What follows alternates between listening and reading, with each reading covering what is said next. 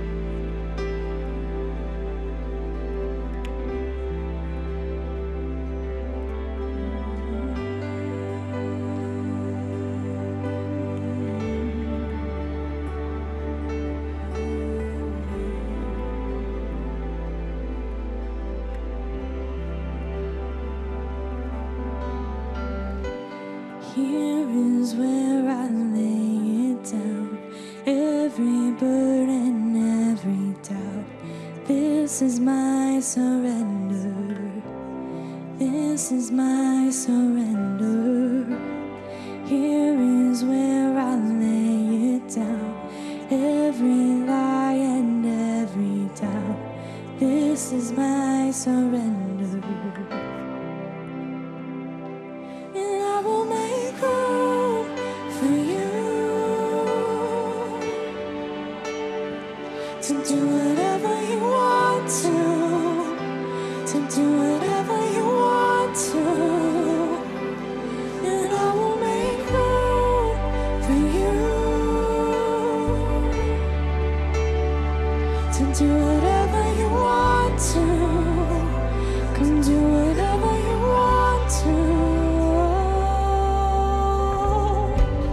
Here is where I lay it down. Every burden, every crown. This is my surrender. This is my surrender. Here is where I lay it down. Every lie and every doubt. This is my surrender.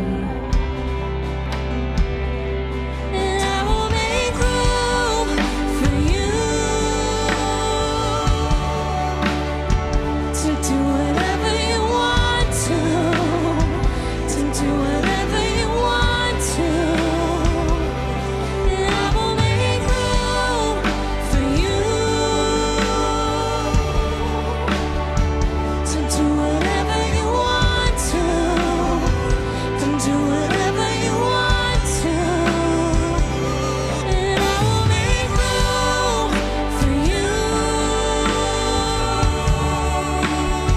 to do whatever you want to.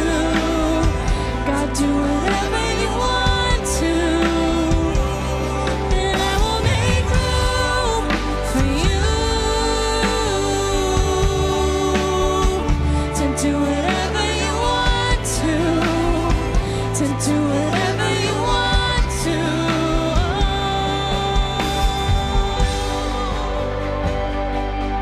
I will make room whatever you want to. God, do whatever you want to.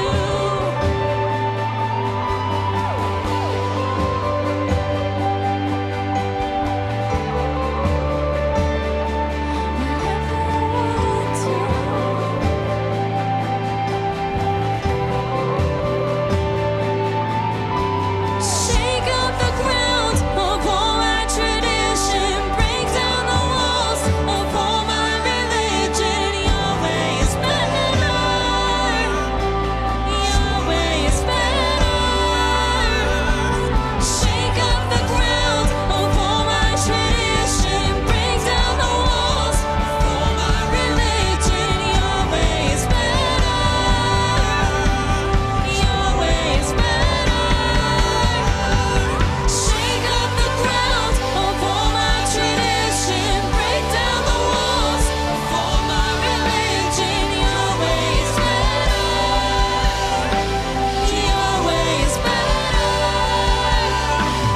Shake up the ground of all my tradition. Break down the walls of all my religion. Your way is better. Your way is better. And I will make room for you to do whatever you want to do whatever you want to. And I will make room for you to do whatever you want to do whatever you want to. Here is where I lay it down. You are all I'm chasing now. This is my surrender. This is my surrender. Here is where I lay it down. You are all I'm chasing now. This is my surrender. This is my surrender. Will you pray with me? Heavenly Father, we just come to you today, God, to lay it all down. We ask that your Holy Spirit would draw us closer to you to break down all of the walls, break down the walls in our lives, in our relationships, even in our faith, so that you can do whatever you want to do. God, it is our desire to chase after you because you are pursuing us. So we ask these things in Jesus' name. Amen. You may have a seat. Good morning. My name is Kim, and I am one of the pastors here at Grace Place, and it is so great to be here with you today. We are really excited about kicking off this Christmas season, and one thing I want to share with you is that as the end of the year is drawing near, can you believe it's already December of 2023? It's crazy. We do a Bring Hope outreach at the end of the year and really all throughout the next year. And so I just want to share a little bit about that opportunity to partner with us and jump on board. Hopefully you are already on board partnering with regular tithing each and every month. And so Bring Hope is something that is over and above your regular giving.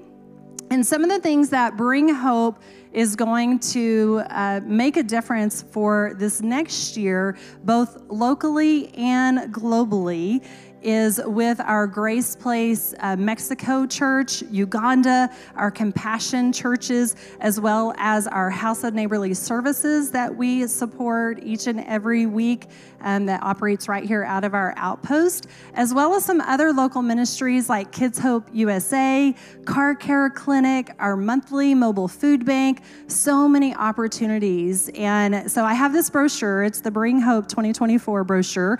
You can find all of the information on our website. If you go to graceplace.org and click on the giving tab, there you can set up your giving or do one-time giving, but all of this information is on the website as well. Or you can pick up one of these brochures as you head out after service today. So if you give online, there's a drop down for Bring Hope, or you can write that in your check. But there are easy ways for you to give here at Grace Place. Those are going to be listed on the screen. And we just want to say thank you for partnering first with God and what He is doing here in our community, but partnering with us as a local church to grow His kingdom. So thank you so much for that each and every month. Another exciting thing that we have happening today is Bless the Babies. So this is something that Grace Place does in December each year, and it's an opportunity for us to bless babies that were born either this year or maybe are young and haven't had the opportunity to do that as a family. So we're going to do that today. So if you are prepared to participate in our Bless the Babies, if you guys will go ahead and stand up, head over to this side of the stage. You'll come up on this side. And we're going to do this together as a family because in the Bible, we see parents bringing their little ones to Jesus. And He prayed for them and He blessed them, and they mattered to Him. They mattered so much to Him. And so we are going to do that right now this morning all together as a family. Good morning, everybody. I always look forward to seeing these little ones come up here celebrating this incredible miracle of new life. Every one of them is a miracle. Every single time it happens. God is involved in the whole process from beginning to end. So what a celebration we have today. Come on up here, everybody. All right, you guys got matching shirts. That's cool. All right, I'm going to start down at that end and work this way, and I'm going to ask the mother, in each case, to say the name and the birth date, okay? Because I know the mom can get both questions right. All right. So let's start down here, and we'll get you up on the big screen so everybody can see. Hello, this is Sloan Rogge, and she was born June 28, 2020. All right. Do you want to say anything? Okay, Mom can translate that for us later. Hi, this is Aiden Bergamo. He was born July 25th, 2019. All right. Welcome. Good job. That's a boy for you. That's a boy for you right there. Hi, this is Emery. She was born July 7th, 2023. How sweet. Happy with mommy, her shirt says. All right. Which one we're dedicating here? This is Virginia Jean Kleiner, and she was born June 17th, 22. Hi there. She wasn't too happy about that bow a little earlier, but now she's okay with it, right? Makes you extra cute. Mom's bribing you there. Well, thank you all for coming up here today, and we can celebrate along with you and all your family these new and newer arrivals. You know, that passage where they tried to take the children to Jesus for a blessing, and the disciples said, no, stay away. You can't be too hard on those disciples, because that was the culture of that day. Kids were to be just kind of seen and not heard, and not around the adults, not interrupting. But I love Jesus' reply when he said, do not forbid them. He said, bring them to me. He said, this is what the kingdom of heaven is about right here. In fact, one time he said, if you want to be a part of the kingdom of heaven, you need to become like a child. Have childlike faith. Trust me. And so as we celebrate these young ones, we think about what they represent to us as blessings from God, and also modeling for us that childlike faith that we all want. Jesus laid hands on them and blessed them. I'm not going to try to be Jesus today. I will pray in a moment, but I'm going to have you as parents bless your own children. Do you know you can do that? You can do that every day. You can do that whenever you want. Maybe put them to sleep at night, whenever you'd like. And if you so choose, you can use these words. We're going to put them on the screen, because these are actually words that God gave to his priests to put blessings upon the people. In the Old Testament, Pastor Hollis led us through phrase by phrase. What a beautiful blessing prayer this is. And so I'm going to ask all of you to put your hands on your babies, to look to the screen and read this out loud as a blessing right now. You can all read along if you would like as a congregation and participate too. Here we go. The Lord bless you and keep you. The Lord make his face shine on you and be gracious to you. The Lord turn his face towards you and give you peace. Father, we thank you for these precious gifts that you have given each of these families. And we ask for your strong blessing to come on them now and throughout their life. May they grow up to love and serve you. Even if they wander off the path, may you always call them back. And as these parents train them up in the way they should go, may we have the assurance of your promise that when they are old, they will not depart from it. We thank you, and we all agree together in this blessing and say, amen. God bless you guys. If you would go this way, we have a little gift for you over here.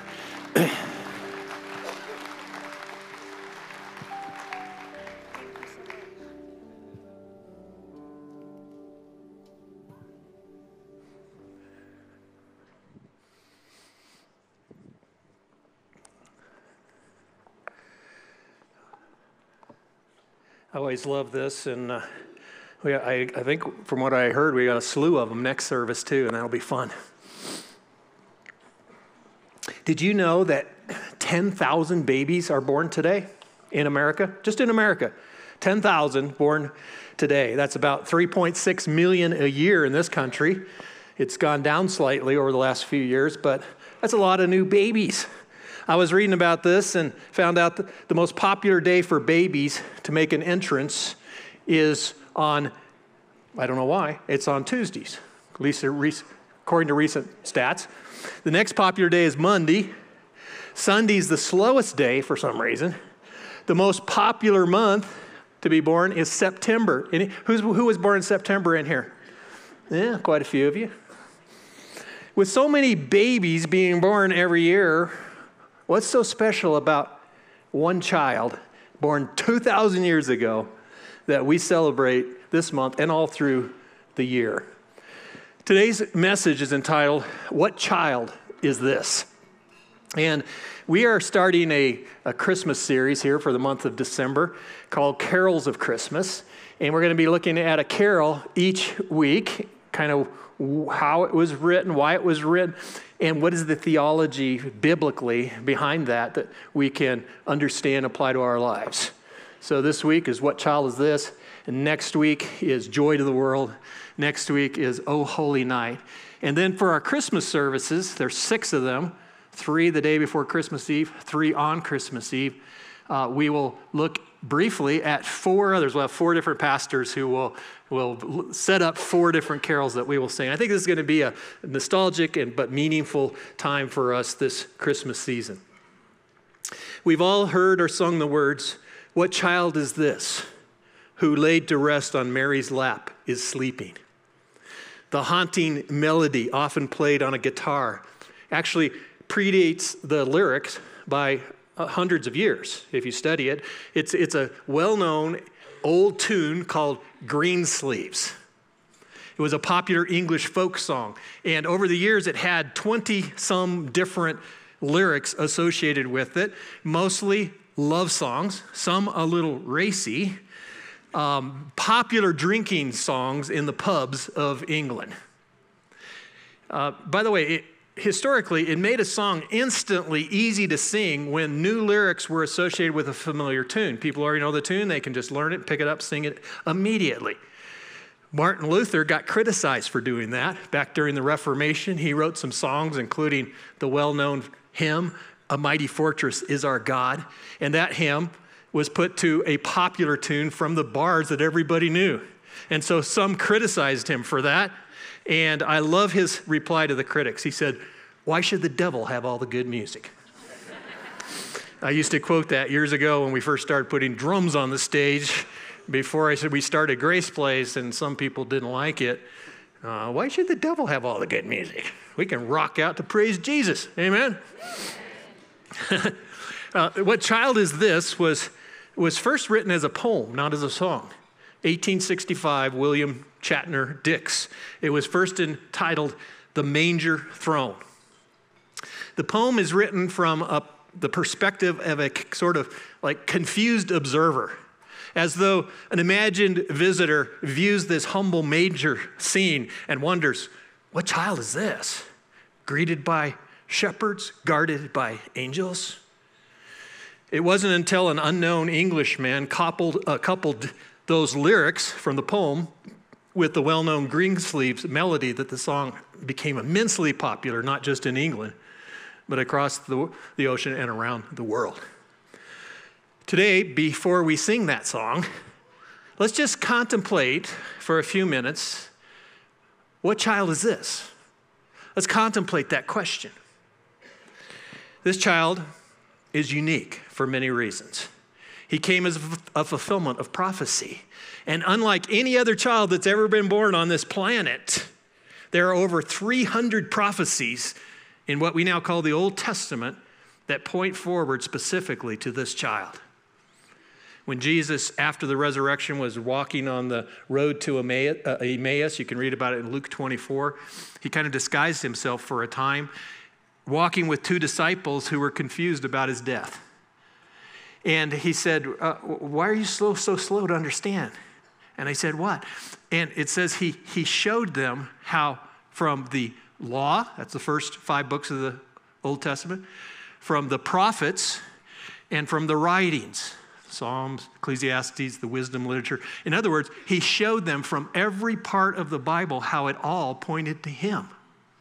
When you read the Old Testament, be looking for Jesus, because he's all through the Old Testament. That's the point. Jesus, it's all pointing to him. What child is this? It's a child fulfilling prophecy. One of the best examples of this is in the book of Isaiah. As I mentioned, all through the Old Testament we see Jesus, but especially in Isaiah. The New Testament writers loved Isaiah.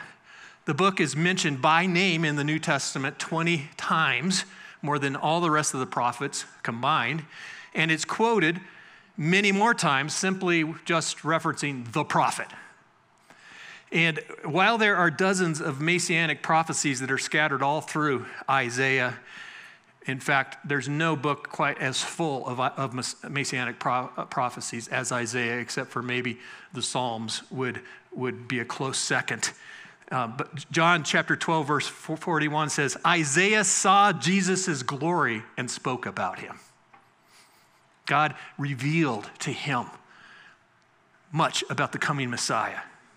So today I want to just look at 3 prophecies in the early chapters of Isaiah, starting with one of the best known of all, Isaiah 7:14. It says there, therefore the Lord himself will give you a sign.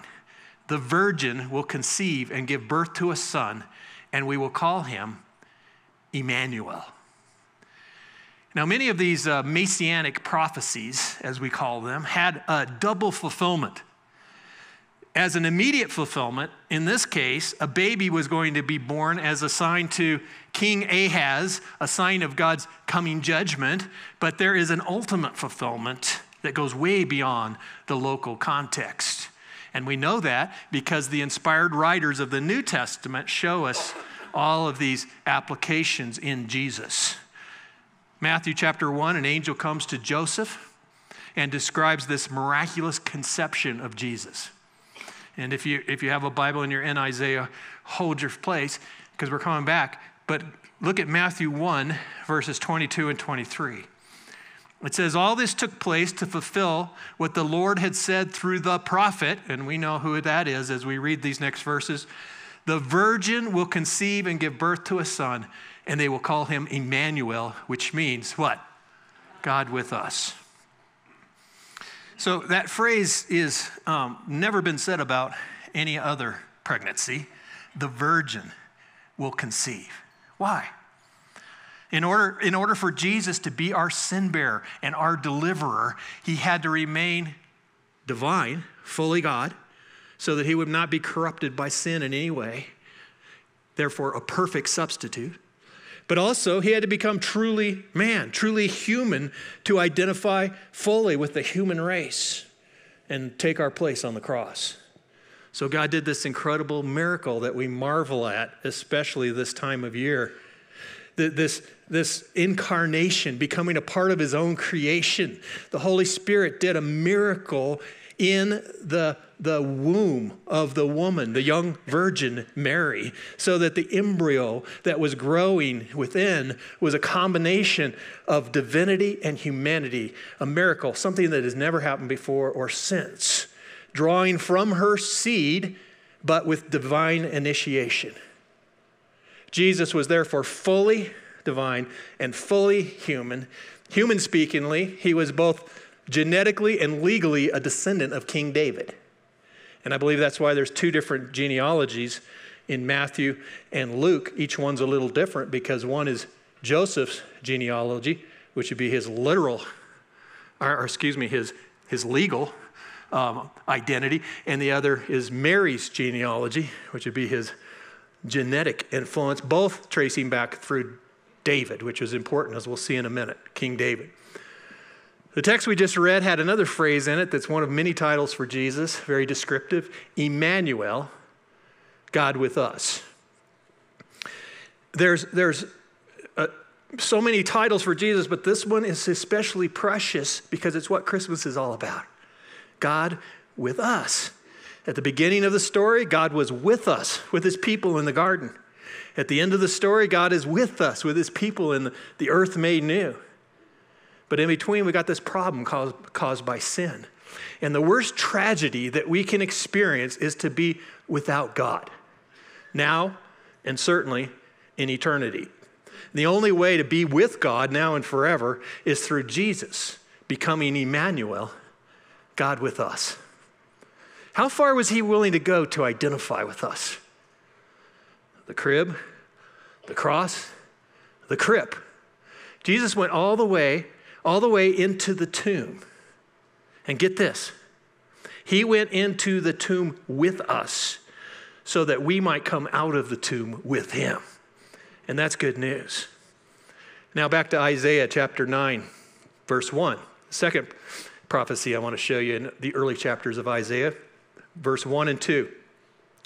Nevertheless, There will be no more gloom for those who were in distress. In the past, he humbled the land of Zebulun and the land of Naphtali, but in the future, he will honor Galilee of the nations by the way of the sea beyond the Jordan. The people walking in darkness have seen a great light. On those living in the land of deep darkness, a light has dawned.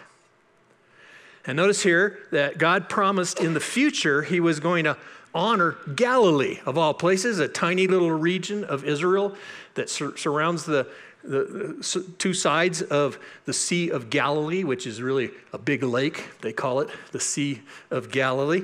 Here's a picture of Galilee in the time of Jesus. That yellow, you can see the Sea of Galilee on the right and little town of Capernaum up towards the top. And prophecy said that God was going to honor this region. A great light was going to dawn, and it was going to impact those who were living in darkness. Now, as we are going back and forth between Isaiah and the New Testament to see the fulfillment, I want you to look at Matthew 4:12 through 14. When Jesus heard that John had been put in prison, he withdrew to Galilee. Leaving Nazareth, he went and lived in Capernaum, which is by the lake in the area of Zebulun and Naphtali, to fulfill what was said through the prophet Isaiah. This little village on the north shore of Galilee, north shore of the lake of the Sea of Galilee, was a very significant place for Jesus. It pops up a lot of times if you read the New Testament and you follow his ministry. You'll see he kind of adopted that as his hometown rather than Nazareth, where he was originally from. It's personally one of my favorite places to visit in Israel. I've been there 4 times, hope to go again, maybe with some of you in the future. It's a favorite place to visit. By the way, we continue to pray for peace in that region and feel for those who are suffering and want to see peace and want to see justice and want to see mercy. And hope to visit there in the future. Again, some of you have asked me about that, and we'll just see how things go. But when you go there, you've got to go to Capernaum. Here's the sign as you enter the archaeological remains of Capernaum. And in Capernaum, there's a synagogue, and it's the only synagogue. And so we know for sure that Jesus stood there where you stand in that synagogue because it's talked about in the Gospels. Here's a picture of Pastor Hollis and I in that very synagogue where Jesus worshiped and taught. It's a real place. You see, when we read the Bible, we're not just reading myths and legends. We're reading real stories that happened to real people in real time in real places. Isaiah prophesied 700 years before the Messiah came that he would be ministering in Galilee. Jesus went there, Matthew says, Matthew 4:14, to fulfill what was said through the prophet Isaiah. I want you to see these fulfillments because they're just multiple examples in Scripture. And then he quotes from Isaiah, land of Zebulun and land of Naphtali, the way of the sea beyond the Jordan Galilee of the Gentiles. The people living in darkness have seen a great light. On those living in the land of the shadow of death, a light has dawned. When you read the book of Isaiah, you see prominent this image of light and darkness. And it's associated with this reoccurring promise that the Messiah will bring light, great light, not just to the Jewish people, who were the original ones who are stewarding God's covenant, but to all people, to the Gentiles as well, to all nations. He is the light of the world.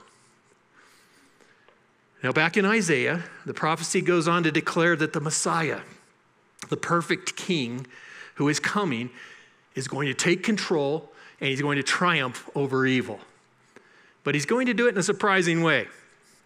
The answer to bullies is not another bully, but a little baby, a child. What child is this? Isaiah 9:6.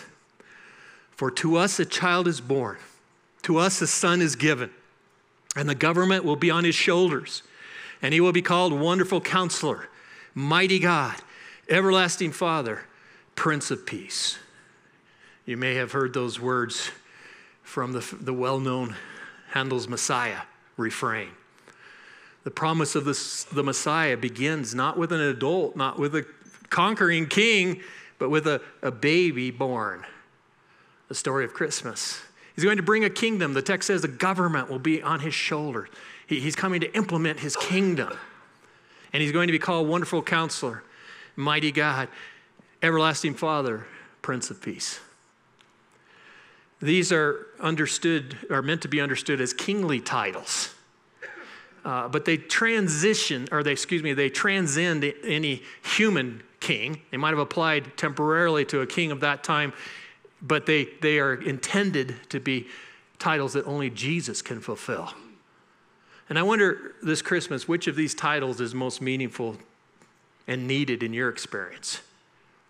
Wonderful Counselor, the one who knows the end from the beginning, promises to give you wisdom when you ask in faith, promises to direct your paths if you trust him, promises to send his Holy Spirit as a counselor and a comforter.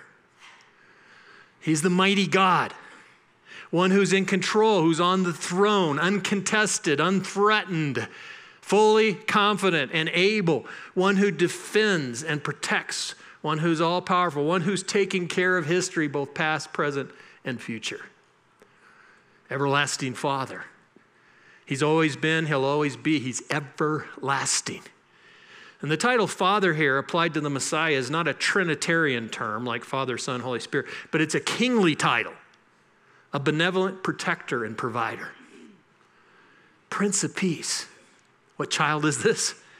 He brings peace to your heart by forgiving your sins if you will allow him. He brings peace to help you navigate the stresses and struggles, heartaches of life. And ultimately, he will bring a reign of peace forever on this earth where there'll be no more suffering, no more pain, no more sorrow, no more tears, no more war, no more death.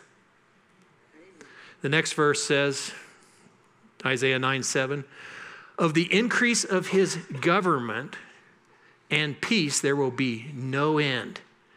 He will reign on David's throne and over his kingdom, establishing and upholding it with justice and righteousness from that time on and forever. The zeal of the Lord Almighty will accomplish this. Notice the phrase, he will reign on David's throne. Why is that important? Well, because God made covenants and he is a promise keeper.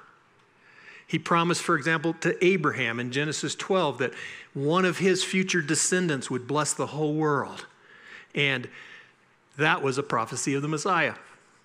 He promised to King David in 2 Samuel 7 that one of his descendants would sit on his throne and lead the world to salvation. Another prophecy of the Messiah. The only hope of the world is bound up in one man, this prophetic, promised Davidic king, the Messiah. And the text says his kingdom will be based on justice and righteousness, and it will be forever. Now, this theme continues in the early chapters of Isaiah with the third prophecy in chapter 11, verse 1. It says, a shoot will come up from the stump of Jesse. From his roots, a branch will bear fruit. Now, Jesse was the father of King David. And this statement would have been shocking for the original listeners to hear because it implies that his lineage is dead, that it's cut off. It's like a stump. But God says there's going to be a shoot or a branch that will emerge. And here again, we have a prophecy of the Messiah, a new David, the perfect king. We continue reading in verses 2 and onward. It says, the Spirit of the Lord will rest on him, the Spirit of wisdom and of understanding, the Spirit of counsel and might, the Spirit of knowledge and fear of the Lord, and he will delight in the fear of the Lord. He will not judge by what he sees with his eyes or decide by what he hears with his ears, but with righteousness he will judge the needy. With justice he will give decisions for the poor of the earth. He will strike the earth with the rod of his mouth. With the breath of his lips he will slay the wicked. Righteousness will be his belt and faithfulness the sash around his waist. Again, we see this theme of righteousness and justice being a characteristic of his rule. You see, when Jesus came in a humble way from the beginning of his ministry and throughout his ministry, he turned upside down what most people thought of when they thought of religion, the religious people, religious leaders. Their style was not his style. Instead of separating from sinners and those who were victims, poor and needy, he identified with them. He came close to them. He hung with them. He advocated for them. He loved them and he healed them. The Messiah's kingdom brings transformation, not just individually, but of the social order, beginning with Christ's ministry, expanding through the church, and culminating someday in the renewal of all things. This transformation goes even beyond the social order and includes even nature. If we took the time to read verses 6 through 9 in this passage, it talks about how the final renewal of all things will impact even nature. It says the lion will lay down with the lamb, a little child will lead them, and so on. And then we come to verse 10. In that day, the root of Jesse will stand as a banner for the peoples. The nations will rally to him, and his resting place will be glorious. I like that phrase, stand as a banner for the peoples. The root of Jesse. We're talking about Jesus, fulfillment of these prophecies. He's going to be a banner for the people. What is that? What is a banner? A banner is something that we unite under, right? I think of the lines of our national song, the Star-Spangled Banner. And I love it when I have the privilege to go to a Broncos game, which won't be happening here today. It'll be happening in Texas, as many of you know, because you came to first service. And some of you came proudly wearing your orange and blue. Good job. But when you go to a Broncos game, one of the things I like is you get there early enough, see the parachuters come in. They bring out a huge flag. There's like dozens and dozens of people that run out on the field and roll out this flag, and it's flopping while we sing. And we sing, whose broad stripes and bright stars through the perilous fight o'er the ramparts we watched were so gallantly streaming. And the rocket's red glare, the bombs bursting in air, gave proof through the night that our flag was still there. The Messiah is our banner that we rally under, our confidence that we will win the battle in the end, that the war that rages between good and evil is going to eventually be over, and that we win with him. He is strong. He is our victory. He is our banner. He is our hope. Amen? What child is this? Jesus is the new David, the descendant of Jesse, the perfect king, the Messiah, the Savior of the world. And so we sing together, this is Christ the King, whom shepherds guard and angels sing. Haste, haste to bring him laud, the babe, the Son of Mary.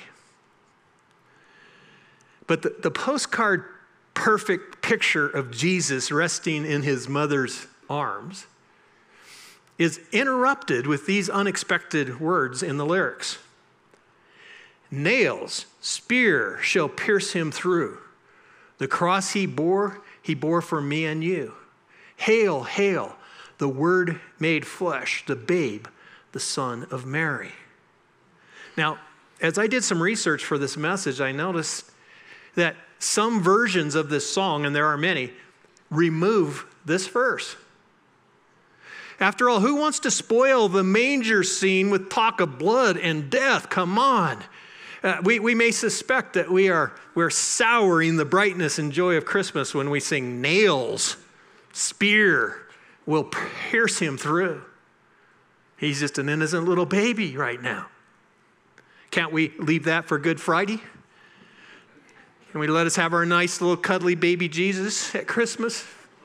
No nails, no blood, no death, no thank you. But the Word made flesh, coming into our race without a cross in view is no good news. See, the light and joy of Christmas is hollow at best and even hopeless if we sever the link between Bethlehem and Golgotha, the cross he bore for me and you. He did this for you.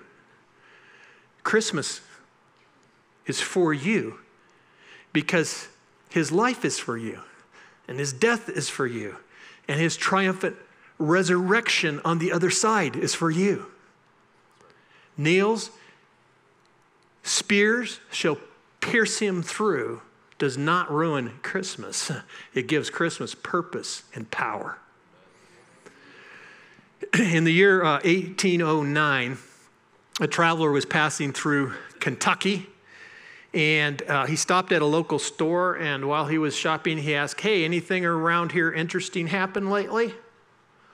And the shopkeeper said, "No, nothing ever happens around here. There was a baby born at the Lincoln cabin last night. That's all. Just a baby at the Lincoln cabin. Abraham, they named him. You never know what may happen in the world because a baby was born." No doubt that innkeeper in Bethlehem had no idea who he was turning away. Even Mary couldn't fully imagine what all this meant. But that baby born in Bethlehem has become the centerpiece of human history. We even divide our timekeeping around his arrival. AD and BC, BC and AD. What child is this? He's a wonderful counselor, the mighty God, the everlasting Father, the Prince of Peace. And I wonder which of those titles you resonate with most as you think about what you need right now. If you're confused, he's the wonderful counselor. If you feel weak, he's the mighty God. If you're scared, he's the everlasting Father. If you're disturbed, he's the Prince of Peace. Read Isaiah 9:6 again with me. In fact, would you read it out loud with me as you look at the screen? All one voice. Here we go. For to us a child is born, to us a son is given, and the government will be on his shoulders, and he will be called Wonderful Counselor, Mighty God, Everlasting Father, Prince of Peace. Look at those first words again. For to us. Don't miss that. Those three words are such an important part of that verse. For to us. The gift of Christ is a personal gift from God to us. A gift requires a response.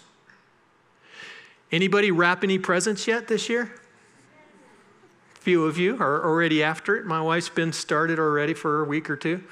We've got a Christmas tree up and some presents underneath, and we have a 1-year-old golden retriever named Charlie who is the most loving thing you ever experienced, but just sometimes a royal pain. And so we have to teach her not to think it's a good thing to go take the ornaments off and bring them to us, because she's good at, she's a retriever. She's good at bringing things to us, and she wants to take the ribbons off, the bows off the presents too. So we're in the middle of trying to help her understand her first Christmas. But if I put a gift under your tree, you may acknowledge it, you may admire it, you may even thank me for it. But it really isn't yours until you open it and make it your own. God has the most important Christmas gift ever for you. It's the original Christmas gift, not wrapped in bright paper and fancy ribbon, but in swaddling clothes, lying in a manger.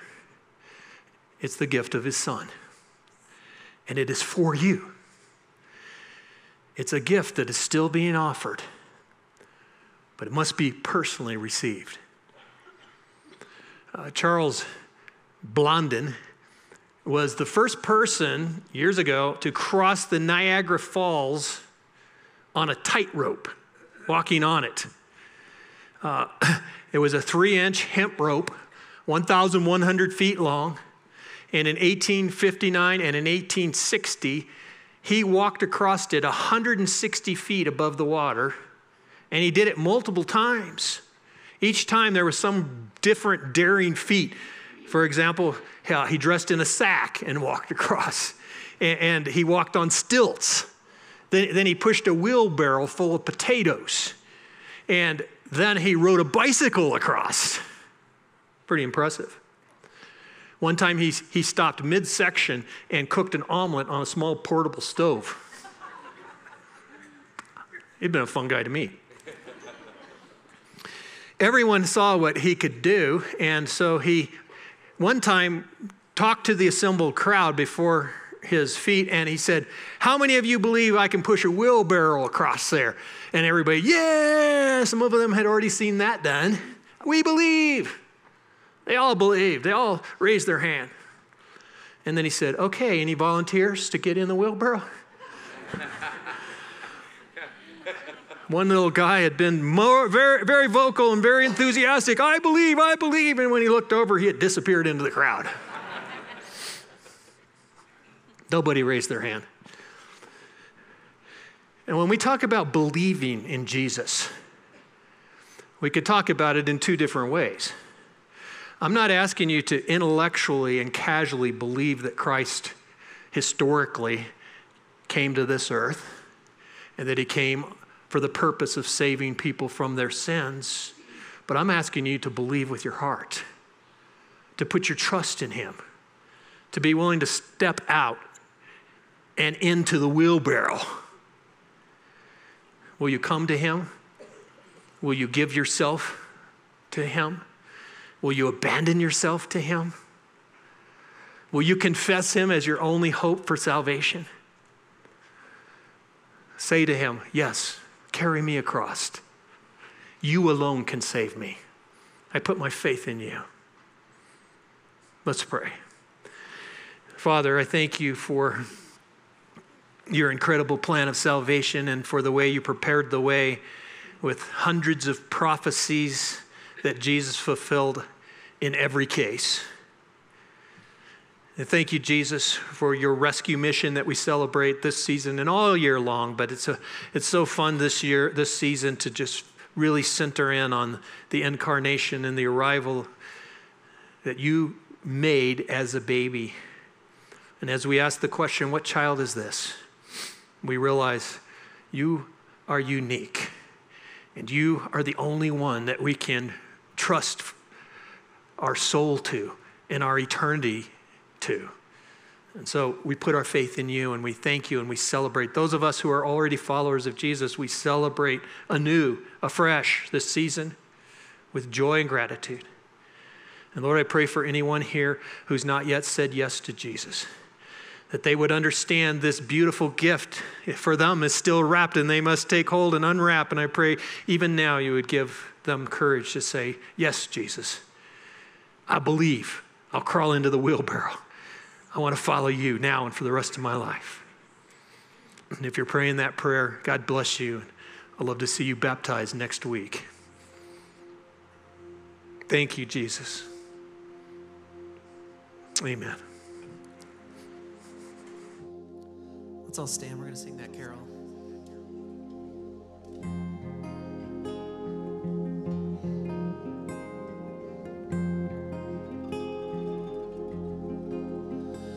What child is this who lay to rest on Mary's lap, is sleeping, whom angels greet with anthems sweet, while shepherds watch are keeping?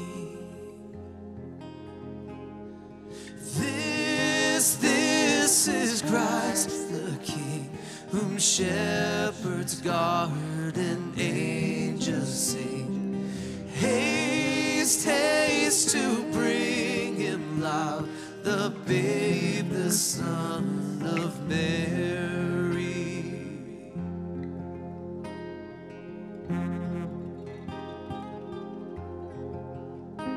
So bring him incense, gold, and myrrh. Come, peasant king, to own him. The King of kings, salvation brings. Let loving hearts enthrone him. Raise, raise